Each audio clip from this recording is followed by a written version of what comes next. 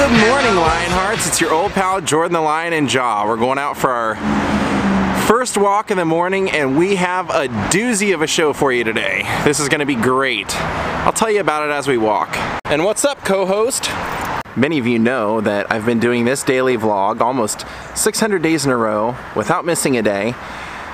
And it all started from basically me experimenting in stand-up comedy. I had been going to the Comedy Store for about 3 years every day, and it all started with a friend of mine named Sam Tripoli. He's a great comedian. He invited me out. I got hooked to the place, started going, and then even though I wasn't really interested in being a stand-up comic, I loved going, I loved being in that atmosphere, but I never liked the repetition of it. So when I tried it out, Sam was the guy who was kind of my mentor, and I could run my jokes past him and he would say, change this, or maybe try this. When I decided not to do it anymore and I went to YouTube, I told Sam why I was doing it and what I hoped to get. I said, I'll get to do something different every day, and I just think there's a community on there. He actually thought it was such a good idea. He started a YouTube channel, and his channel is pretty much at the same point mine is. He's got roughly the same amount of followers. He has actually changed what he's doing over the time, and now has this really great conspiracy channel. Now, Sam has been so supportive of what I'm doing and seen I guess in his mind, what a great idea it was to actually give the people that like what you're doing something daily and something that's out of a scripted form like his stand-up act can be. He gives them a little bit, more to his personality. And so every time he tells somebody about how his fan base has grown or whatever, he always says, Jordan got me into this early on, and he decided to do something very special for me. Tonight, Sam is taping his brand new comedy special. He's doing 2 tapings of it tonight. Not only did he invite me, but he said, I'm taping it at the VIPER room. Would you like to come and vlog the VIPER room? I was like, are you kidding? Full access today, and not only am I gonna show you the infamous bathroom that River Phoenix drank the speedball in, I'm going to show you the inside of the club. There's a lot of stories associated to this club going way back. And we're actually going to make a mini little documentary about what it's like for a comedian to film his comedy special. We're going to show you the day leading up to a comedy special taping. So Daze with Jordan the Lion can begin now. And that means this guy's going to get to hang out with Pollyanna today. So today is all about the VIPER room. Good day, Batman. Now, a friend of mine and big-time viewer of this channel was actually there the night that River Phoenix died. Then he passed out on the sidewalk, and he was actually performing on that stage that River Phoenix was trying to perform on that night. So unfortunately, he lives about 4 hours away, so he probably won't be a part of this vlog. Who knows? He may text me today and say, you know what, I'm coming down for it. But if he can't, he actually sent me a pretty lengthy text telling me details and descriptions of what he remembers from that night. And I decided as a change of pace today, I'm actually going to go to my old church, not the one that I've been going to for the last few years. I decided I just want to see what my old one's like.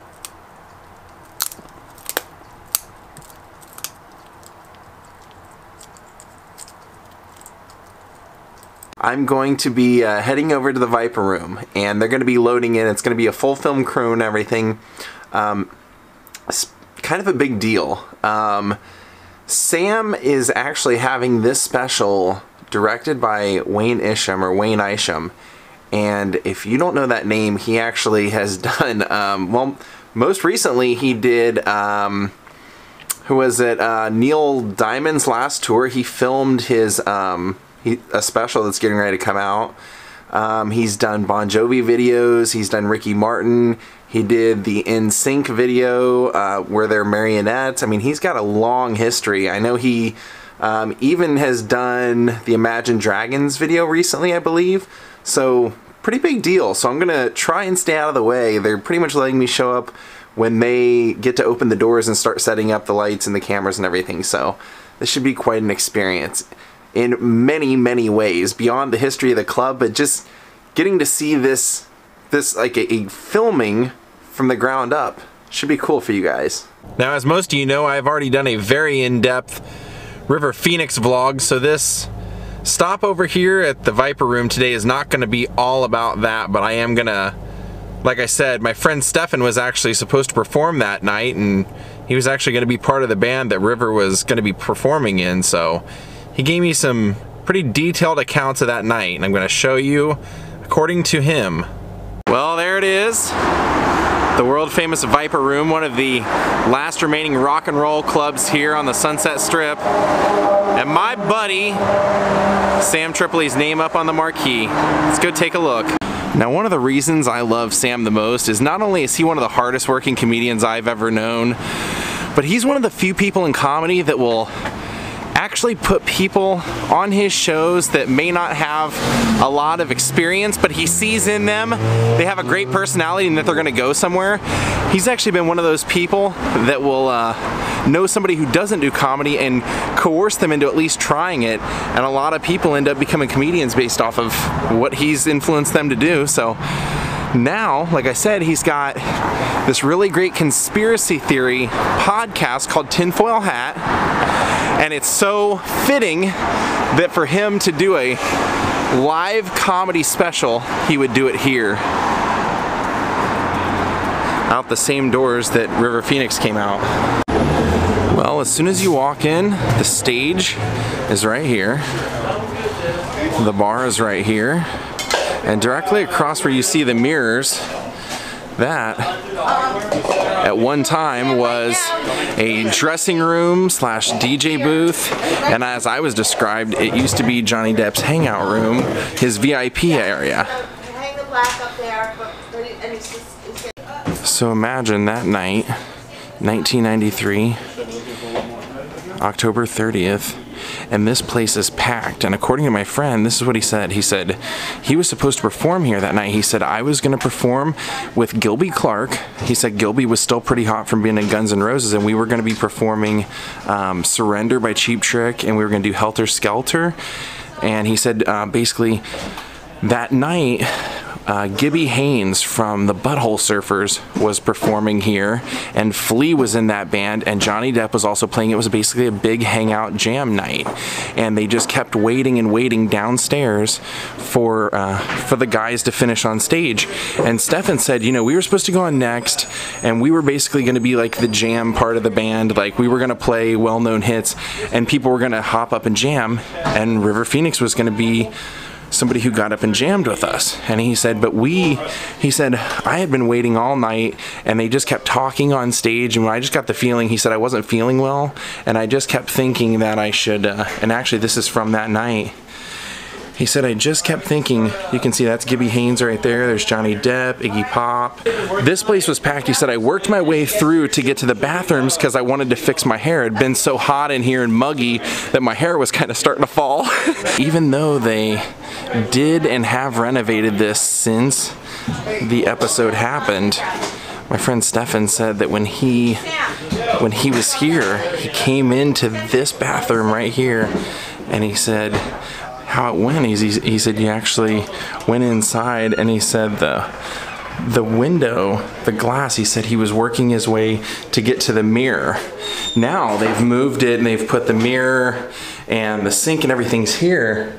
But what he said was, he said that when he came in here that night, he said the whole place was packed, including the bathrooms, and he said, I just wanted to get my hair wet because we were going to perform, and I wanted to like kind of, you know, style it a little bit. And he said I had to force my way through this part over to here, and he said River Phoenix was, he didn't know it was River Phoenix at the time, but he said there was a guy with like 3 or 4 people around him, and he kept splashing water on his face, like splashing water on his face. And he said he looked like somebody that had just thrown up or was getting sick or overheated or something. And he said, I didn't realize it was River Phoenix at the time because he had black hair. And that is true. He had dyed his hair black. I believe it was for a movie that he was finishing. And so, yeah, Stefan said he saw him in here, and he said, I realized that nothing was going to happen on stage. They weren't going to finish up anytime soon.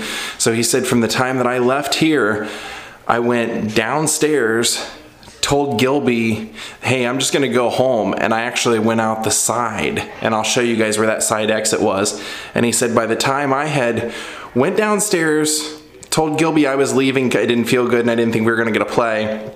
and had walked right down the hall, out the side, and up Larrabee. He said by the time I got to the corner, River had already made his way through the club out the front door, and he said, I didn't know that was him, but there was a lot of commotion going on out front.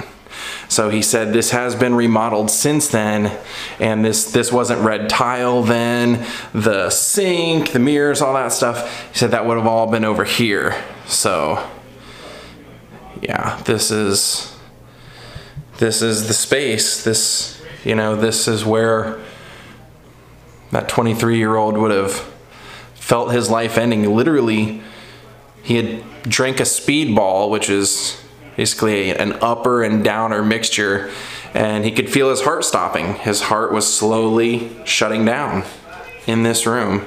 He came out here and actually collapsed right out here, and Stefan said, I came from this side door, and I'll walk us over and show us. He said I had actually walked out closer to the parking lot, out this door,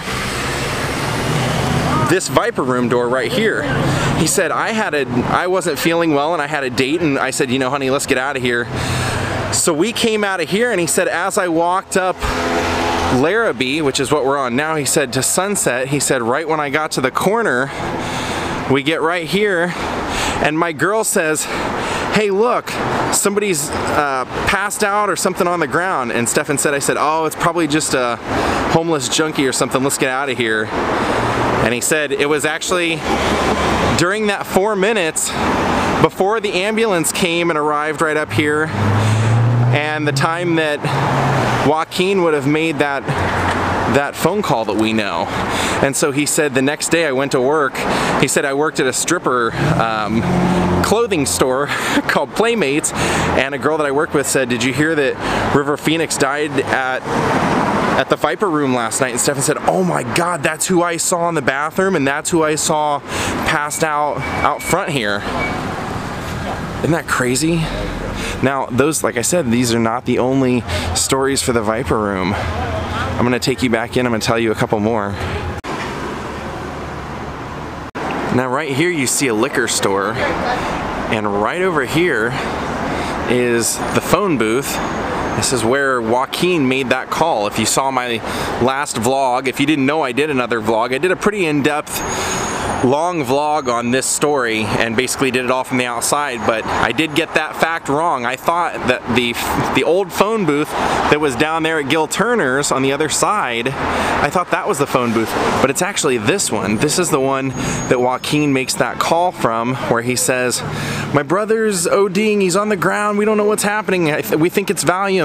And they say, well, where are you located? And they said the VIPER room on Sunset and Larrabee.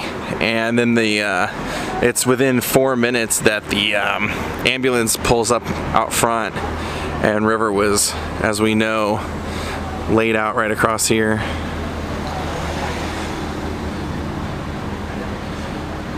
There's the door, and he would have came right out here. Now, most of you may know the VIPER room for, like I mentioned, the River Phoenix episode, but it's actually known for quite a few things. Bugsy Siegel used to hang out here. This used to actually be a club that he owned and ran with Mickey Cohen. This also used to be a strip club called Filthy McNasty, and if you're a fan of the band Sweet, they actually had the cover of this place, or the front of this place on the cover of their album. Now, one of the other crazy stories that's kind of associated with this is that in the 2000s, I'm going to say allegedly, but it's pretty well documented that there was an underground poker ring, celebrity poker ring that was happening here every night. It was a $50,000 buy-in, and it was people supposedly, allegedly, I'm gonna say, like Tobey Maguire, Ben Affleck, Leonardo DiCaprio, Matt Damon, and they would attend this and reportedly win and lose a lot of money. Now, people from my generation, when I was in junior high, there was a band called the Counting Crows that were really big, and they had a couple of hit songs called Mr. Jones, and their album was August and Everything After. When that band hit it big, their lead singer actually became a bartender to keep his head below the clouds, and he actually bartended here. Adam Duritz used to be a bartender here at the Viper Room, as well as Christina Applegate. Now, Johnny Depp's not the owner now, but one of the very peculiar stories also tied to this place was that he had a business partner, and apparently the business partner at one point was trying to sue him or was coming out accusing him, and they were going to take it to court of kind of embezzlement.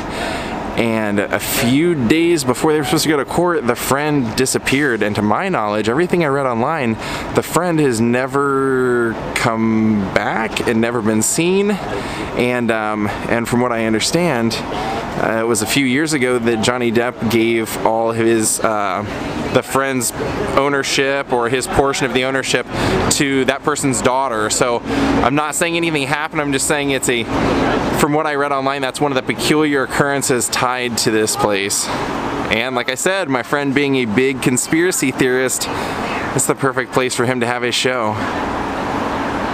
Now I wonder, this is supposedly a very haunted place. I mean, and for everything I've told you, you can probably understand why, but it's really interesting to think of a comedy special being filmed inside here with this history, knowing that from that bathroom right there, out this door, is one of the most famous deaths in modern Hollywood history.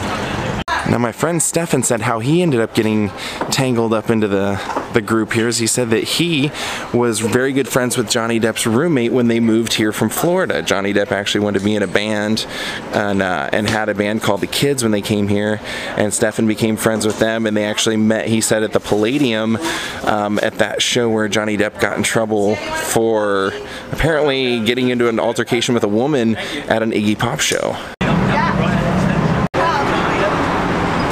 Oh, great posters. I got tape. You want tape? And now they have a camera right at the door that points right to that spot pretty much. Now Sam's not actually here yet. Sam's gonna get here in about an hour. This is all the pre-setup that goes into filming a comedy special, so it's going to be interesting for you guys to get to see it all happen, how it's all put together, from the cameras, the chairs, the speakers, everything that's going to be laid out, and then to showtime. Now you know how I mentioned that this used to be called Filthy McNasty's? There's an old photo in here, and you can see it right there. And that Gil Turner's liquor right there, it's still there.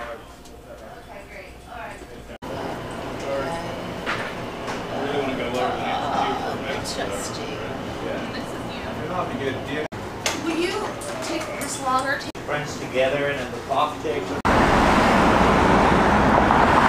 They got the poster up. Well, they don't have the glass up yet, but they've got the... Looks good. Now, even before this was Filthy McNasty's, it was also at one time known as the Melody Room. And at one point, Evel Knievel used to hang out here all the time. Now that is not a vlogging camera. And this stage is also really well known, at least in my mind, because Johnny Cash gave a really incredible performance here one night. If you look it up on YouTube, you can find it. It's he was doing his American recordings, and it was a pretty chilling performance right there on that stage.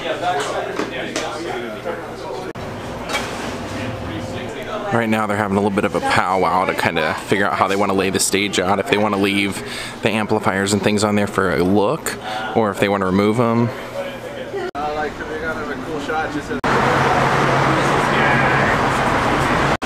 So I came out here, I was going to show you, they have recently repainted. I had read online that there's this really interesting hallway art that they had done, and that it actually looked like graffiti, but what it really was, it was words from Hunter S. Thompson. Now, because Johnny Depp doesn't own this place anymore, it looks like, and it was right here, they actually right above here had words by Hunter S. Thompson going across the top right here, and then right past it, it said R.I.P. River.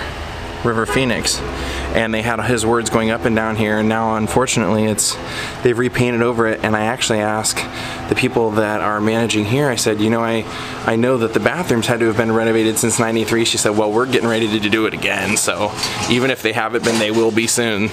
Now this is actually the downstairs bar. Just to give you the full experience.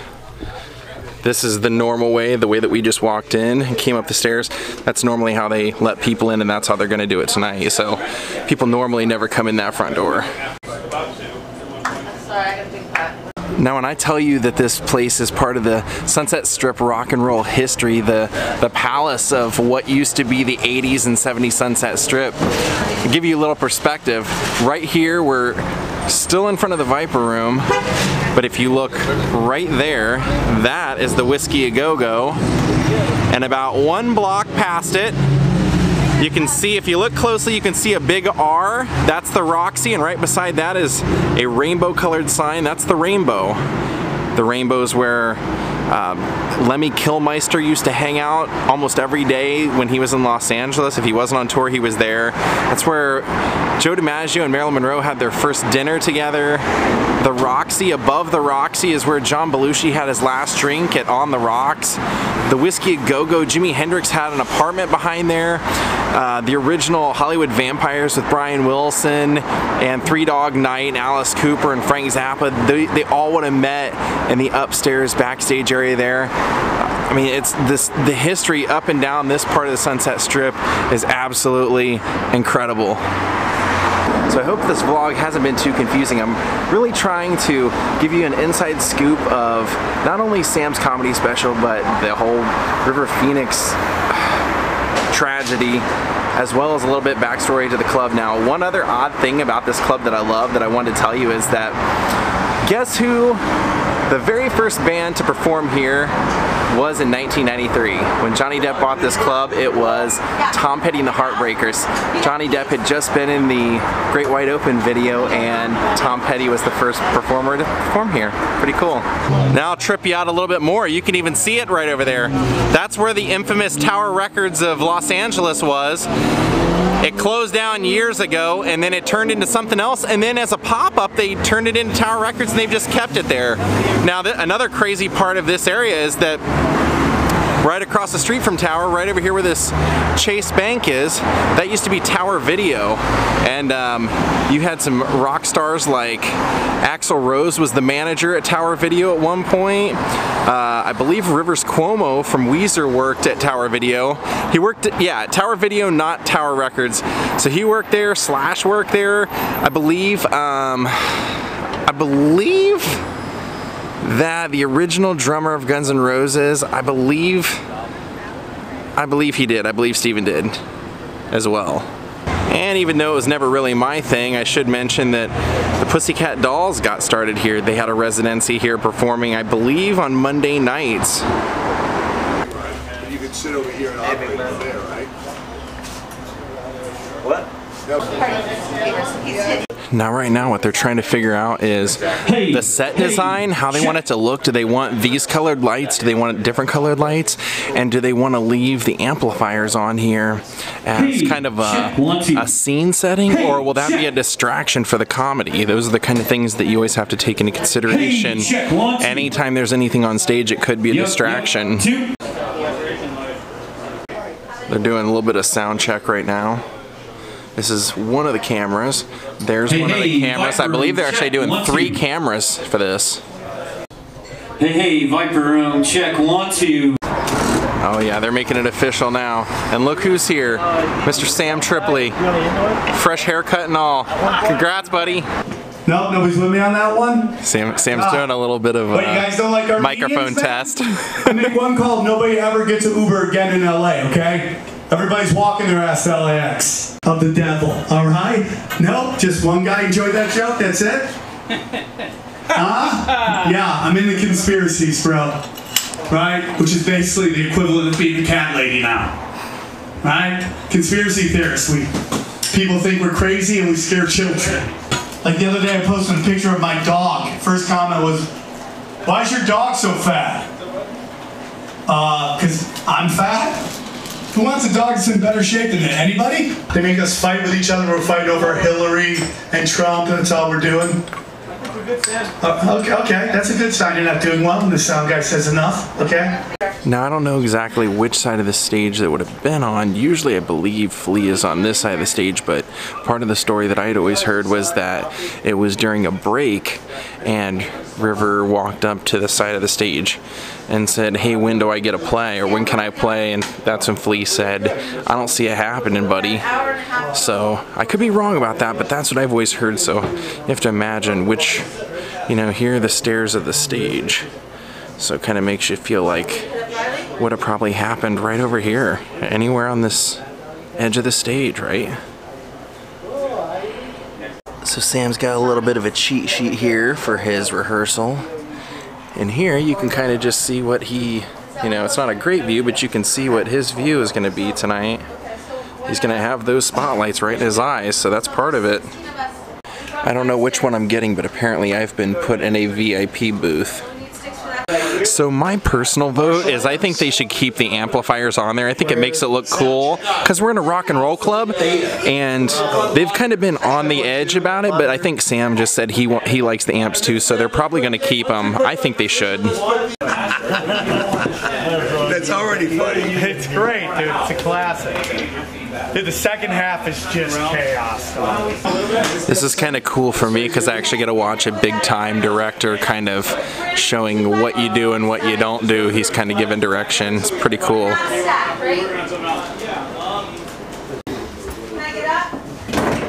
So this director also did the Bon Jovi, It's My Life. He did Living on a Prayer.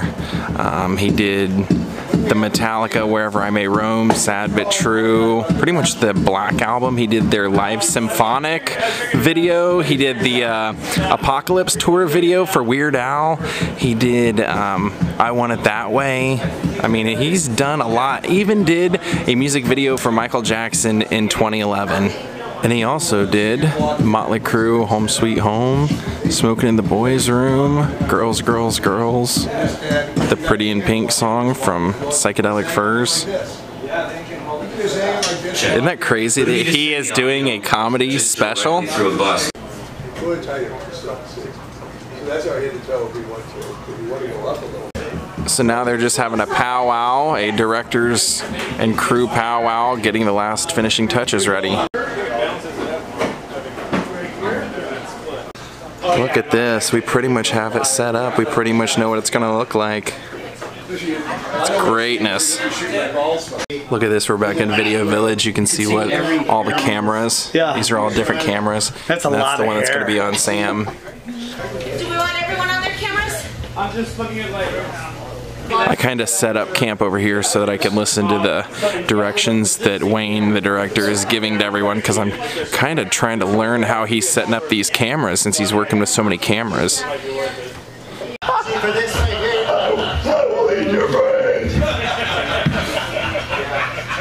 And if you look closely right there, it says, River, I will forever love you. Right here in the bathroom. Well, they are just about ready to open the doors, and that's where our vlog will end.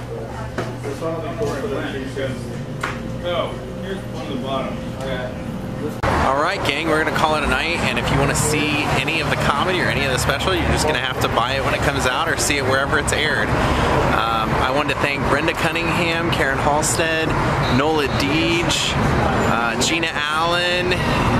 Thank you very much for becoming Patreons, everyone else. I'll see y'all tomorrow. Have a great night. Good.